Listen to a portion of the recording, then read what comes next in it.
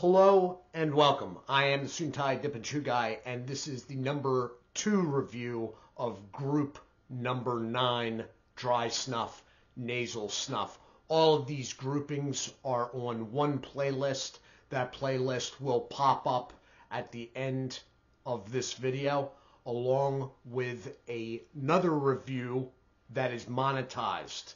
If you would be so kind to watch the 5 seconds before you can skip through the ad and a minute or two of that video, that is how the channel is funding at the moment. All right. So what we have here is a 15-gram tin of rusty trombone. This is a product of SNUV, or SNUV, I suppose. And Snuff products are made by 6 Photo. Okay, it is an Indian product. They will be using Indian tobacco. I believe this is a high nicotine product that is a natural, but we will find that out soon enough. Right now, we're going to take it over the desk to take a closer look at the packaging and the product inside. And here we are. So, as I said, this is a 15-gram tin. It is a 2-half can. The can is metal. It is a screw off. That is a sticker that you're looking at. And as far as these nicks and whatnot, I believe that is purposely done. That is part of the design. Okay? Everything is pretty straightforward there. To give you an idea what you're looking at with a 15-gram tin of this stuff, that is a standard dip can right there.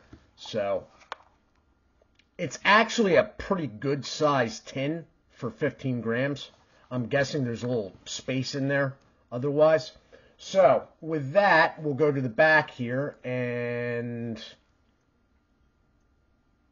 again, pretty darn simple. That is a sticker on the back.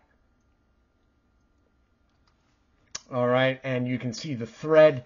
It is textured up top, and we will open it up. And it is opening just fine, although I did not settle the product, and I probably should have done that. But we're here now, so I'm just going to do this real carefully. And it's actually pretty filled up. That is dead on what the product's looking like in person.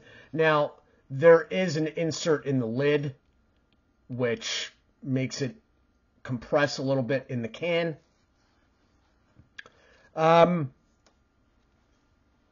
Which is good, because I would have probably had an accident with that otherwise. The moisture level looks pretty good, actually, for something this fine. It is a medium to fine mill. It's got a rusty brown appearance. Now, this tobacco that's being used in here is Rustica. It is known for having a high nicotine content / release. And in this particular product, the Rusty Trombone, they are using top leaf, which is high up on the plant. That is somewhat important because Rustica is sun-dried, all right? And in the growing of this, top leaves have also been somewhat, while still alive, sun-cured, or the process started early, if that makes any sense to anyone at all. Now I'm double thinking that. We're going to take this back up top to see what kind of damage I can inflict on myself. As for that comment there about inflicting damage on myself, this product is openly stated on websites as not being a beginner snuff. And we are about to find out why. So I am going to, what am I going to do here? I'm going to get some out of my hand.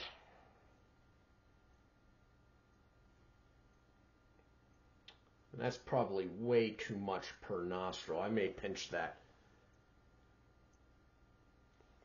Doesn't look like a lot, but you know what? Let me just... Did I bring extra paper towels? Nope. Why would you need that?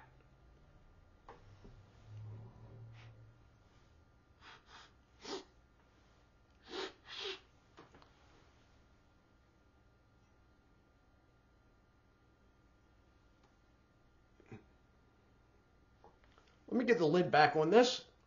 Do I have crap?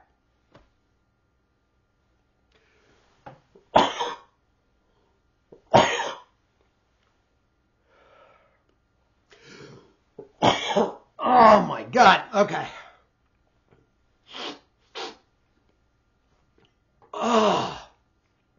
Okay, so it's high nicotine. Like high nicotine. Thank goodness the my eye is watering. Thank goodness that's got a fairly good moisture content, because otherwise that would be really rough. There is a considerable burn taking that.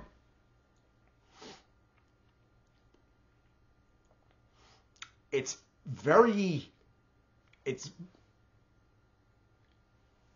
natural. I'm not even picking up like bergamot, citrus, anything. It's straight rustica. I can't get my eye to stop watering. I'm sorry.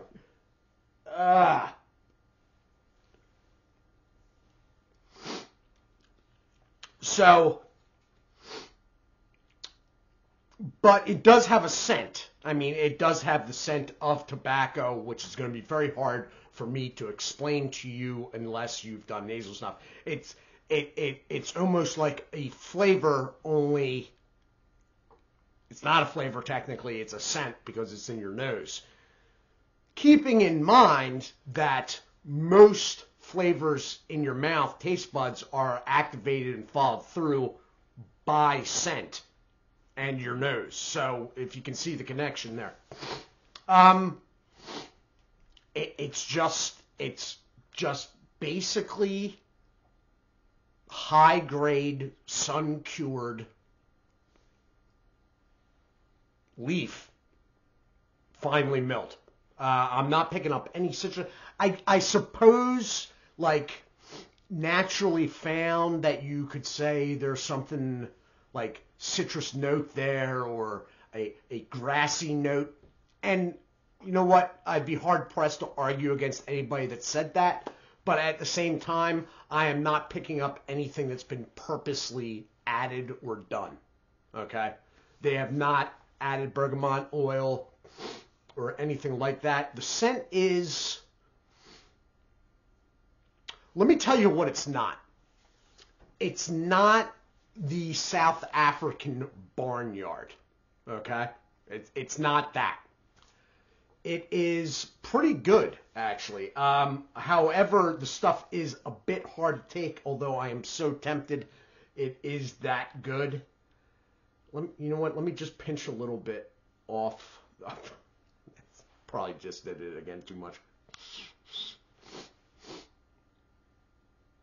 Oh, yeah, it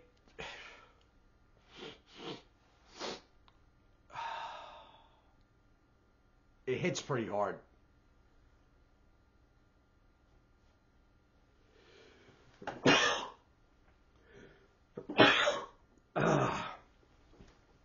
Always want to sneeze out through your mouth, or you will just lose the product out your nose, which is why you see me sort of like...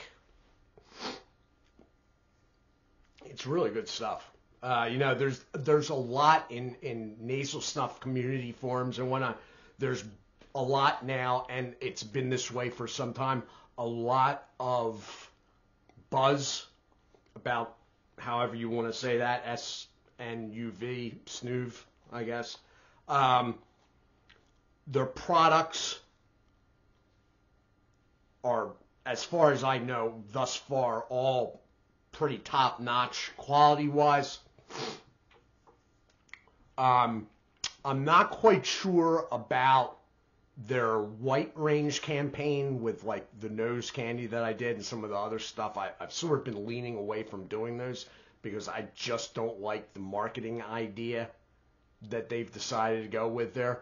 Of course, maybe it is coming from overseas, so maybe they don't quite get the ramifications of that. But like making like Class A narcotics jokes during, what's about to be bowling over the U.S. as a fentanyl crisis is probably not, we need that. This stuff is good. It's really good. So this has been my my review of Rusty Trombone. It is high nicotine. It is natural. Mid to fine, leaning fine mill.